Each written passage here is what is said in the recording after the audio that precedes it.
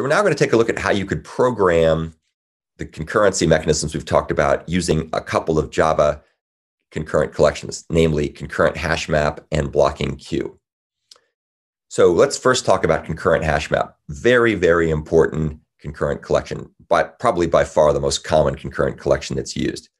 What it does is it provides an efficient set of concurrent operations on key value pairs, because that's what a hash map or a map's all about, using both object-oriented and functional programming APIs. And this really got its start, I guess, in earnest in Java 8, although there were some features that were added earlier as well. So one of the things that you can do with a concurrent hash map is have highly optimized associative arrays, which don't contain duplicate keys. So if you have one key, then if you try to reassign it, you'll just update the value. The key will never change. And so another way of saying this is that each key maps to at most one value, which is often known as an associative array. Internally, a concurrent hash map, like other hash maps, is implemented using a hash table. I'm assuming you're probably familiar with what a hash table is from a data structures course you've taken, but a hash table basically takes keys, could be strings, could be large integers, and it performs some computation on them, which is called a hash function.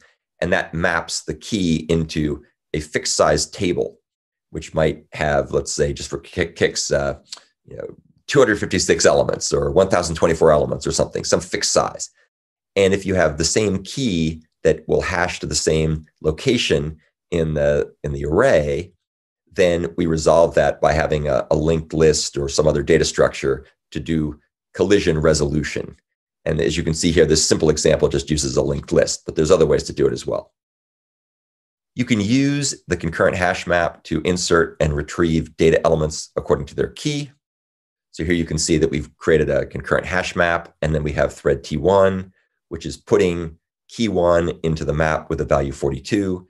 And we have thread T2, which is looking up the value of key 1 and then getting back the value, which darn well better be 42 in this case. Otherwise, we have a serious problem.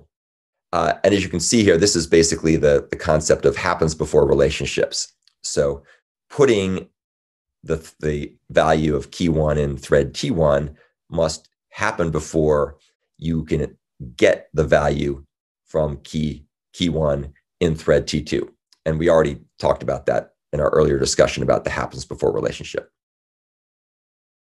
Now, if you have two items that are hashed to the same location, they're just initially chained together in a linked list that comes off of that element in the underlying array that's used to implement the hash table. So if we put another key in, it just happens to hash to the same location. That gets resolved by adding a new element.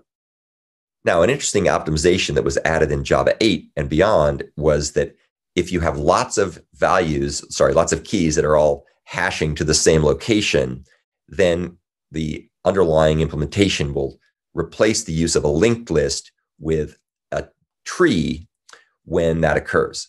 So if the number of elements in a bucket, which is what you give to the name of that linked list that comes off of a particular element in the array for the hash table, if that reaches a certain threshold, then it goes ahead and changes it to use a tree instead, or a binary tree. And the reason for doing that is that way you can end up continuing to get very good performance in that case. And you can read more about this if you take a look at the link at the bottom of the slide, why they did this and how it works. One of the great things about concurrent hash maps is they're heavily optimized for multi-core processors. And that was the whole reason why a lot of this stuff was added, to make it work effectively. So one thing it does, it uses a group of locks, each guarding separate entries in the hash table. And this has changed a little bit over time, but in the latest versions of concurrent hash map, they basically use compare and swap operations that are going to work on the element that's in the beginning of each of the entries in the bucket list, or the bucket tree, if you will, in the hash table. And the reason that they do this is to help to minimize contention. There's other examples of this you may have seen in practice if you ever go to a concert or some kind of outdoor event like a fair or some other thing that you might have where there's lots of people outside, like a sporting event. Then one typical way we do this is we have a whole bunch of portable toilets and then people line up behind them. So we kind of spread out the people and we have less contention for the shared resource, which of course is the restroom. The way that this works internally is also carefully designed to allow read and write operations to require very, very little common locking and contention. So for example, if you do read operations, those are entirely concurrent, since the way the cells in the list or the tree are implemented is to be immutable, except for the data field. So once the lists are kind of chained together, then there's no need to acquire locks because they never change after they're created. Just the data field changes. So reads can go in parallel.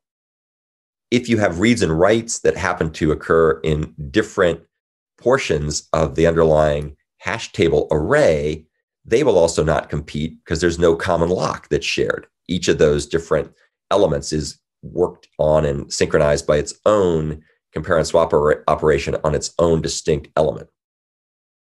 And if you have reads and writes to the same list, they're optimized to try to avoid locking as much as possible. So you can atomically add an element to a head of a list very quickly, and you can remove something from the list atomically by just setting its data field to null, and then later rearranging the contents of the list to get rid of things that were set to null. Something else you can do with a concurrent hash map that differs from a classic hash map, a non-concurrent hash map, even a synchronized map for that matter, is you can modify it while it's being iterated over without having to worry about getting a concurrent modification exception. And the reason why this works is that the entire map is never locked. So the concurrent hash map is never locked. Even when you're iterating over it, everything will be done very concurrently. So concurrent modification exception is never thrown when you change things. However, because of the way in which the fact that there's no single lock that's used for everything, changes may not be propagated immediately. So you just have to be aware that it gives you a bit of weak ordering guarantees, which is usually perfectly fine. In contrast, a synchronized map only uses one lock. So the minute you only have one of something in a concurrent program, that can often become a source of contention and a bottleneck to performance. You've probably seen examples of this too in real life. If you've ever gone to a concert, for example, and there's only one restroom or one door into a restroom, then you have this gigantic queue of people queuing up behind it. And that's because there's sort of only one way to get in. And that is not as efficient as spreading things out the way that we showed you earlier by using the concurrent hash map approach, which doesn't have a single lock for the entire data structure.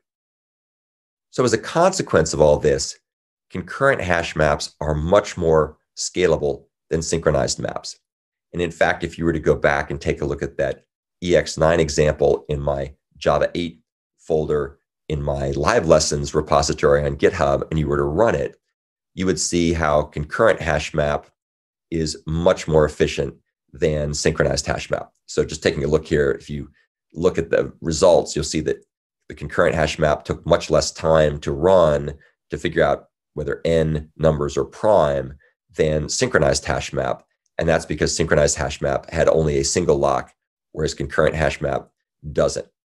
And the cool part about the way the test is written is that all you have to do is just magically change the map that's passed into the run test benchmarking method, and it will then keep everything else the same, but you'll have a different synchronizer that's used under the hood in order to guard access to the underlying map. Another nice thing you get with concurrent hash map is a whole slew of atomic get and maybe set methods, which are used to optimize the behavior. So here's one example we've looked at before. This is compute if absent, which says if the key isn't already associated with a value, compute its value and use the given function, compute the value using the given function, and then enter that value into the map and return it. So compute if absent is basically a super optimized way of doing what I show you down below, where we would atomically with like a synchronizer, which I've left out, but just think about this conceptually, get the current key, see if its value is null. If it is, apply this function. If the value you get back is not null, put the element into the map and then return the value. So this is kind of the old school way of doing things, whereas concurrent compute if absent does it very efficiently. There's also a put if absent method, which will associate a value with a key if it's not already there. So if it is there, it's ignored, but if it is absent, it's put. And again, it's super optimized. So rather than calling get and seeing if the value is null and only putting it if it's null, it just does that all atomically. There's also replace, which is something that we've been talking about in the context of our examples so far, except when it's used with a concurrent hash map, this has a special meaning. So what it'll do is it'll replace the entry for a key only if currently mapped to some value, and it does this atomically, of course. And then here's my favorite example, which you actually get a chance to use in the upcoming assignment 3B programming assignment, which is called replace, that has 3 parameters. And this is basically the hash map equivalent of the compare and swap operation. So as you can see here, what replace does is it atomically checks to see if the item is currently in the map, and if the current value in the map equals the old value, and only if both those things are true does it update the old value with a new value. So again, it's basically a hash-based version of compare and swap. And this will turn out to be very useful for certain use cases that are important for upcoming programming assignments. The last thing I want to talk about very briefly here is blocking queue. So a blocking queue is just a queue that has certain properties. One property is if you try to take something from an empty queue, you have to wait. And if you try to put something in a full queue, you have to wait. So that's basically the semantic of a blocking queue. And we've looked at this implementation earlier in the context of array blocking queue, but there's a couple of different blocking queue implementations. When you add to a full queue or you retrieve from an empty queue, you'll either end up blocking indefinitely, depending on which method you call, or you can time out after waiting a certain time, or you might return immediately, depending on the value of the timeout. So you can both block and or timeout. Many blocking queue implementations under the hood use Java reentrant lock and condition objects, as we saw when we looked at the array blocking queue implementation in our earlier lessons on Java reentrant lock and Java condition object. So that's the end of our discussion about concurrent hash map and blocking queue, which will put you in very good position to be able to do one of the upcoming programming assignments, which will be assignment 3B. And we'll start that one in a couple of weeks.